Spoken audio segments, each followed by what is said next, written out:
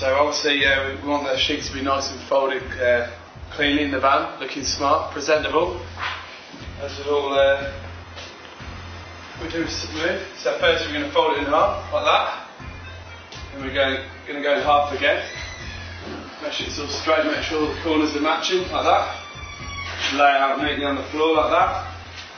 Just try to make sure these are nice and straight and square and flat. And then we're just going to go over, completely over the top, like this. And then again, like that, to leave it all nice and square.